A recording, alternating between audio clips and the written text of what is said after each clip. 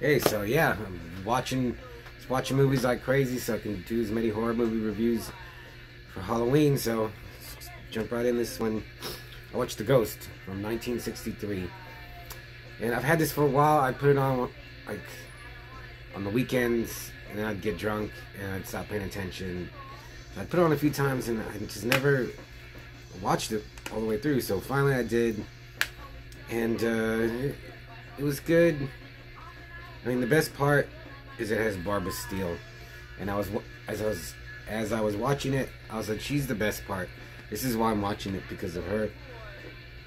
The story was good. It had a good atmosphere, creepy castle, small cast, a mystery. It's more like it could have been like an episode of Tales from the Crypt or Monsters, Twilight Zone, maybe. Just the real gothic horror. But yeah, Barbara Steele is like, she's why I bought it. You know, because I first saw her, you know, like a lot of people in Black Sabbath, no, Black Sunday. And I was like, man, she really has a unique look. Just her huge eyes. But the only thing, it's set in Scotland. Okay, it's like her husband, he's in a wheelchair, he's dying, but they're doing this process where he's getting better, but really she wants him to die so she can take his money and run away with the doctor that's taking care of him. And they do kill him, and then his ghost, you know, it's called The Ghost, so his ghost is haunting her and like driving her crazy. It's pretty basic stuff, but it's, you know, like the whole time was okay.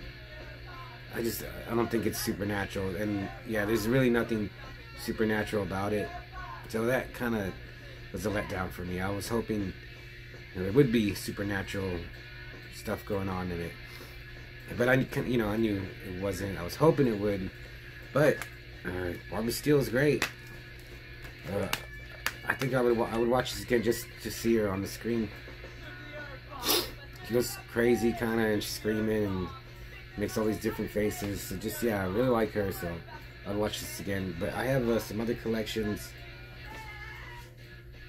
with like She Beast, and I can't remember, there's one other one, the Terror Creatures in the Grave with her. So I think I'll watch those. I don't know if I'll review them. I don't think maybe I'll review them. But The Ghost, yeah, if you're a huge Barbara Steele fan, I think you watch on YouTube. I don't know, I didn't check. See, I got a bootleg copy.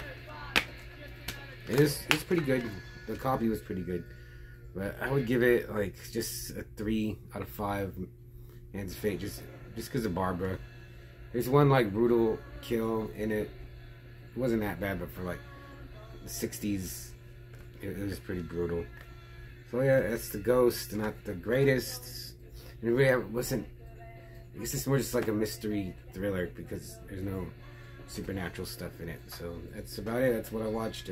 Glad I watched it because I've had it for a while and I just never put it on and sat through it and watched it. And I finally did. And yeah, she's got some crazy hair. I think it's a wig she's wearing. Other than that, yeah, check it out for Barbara Steele.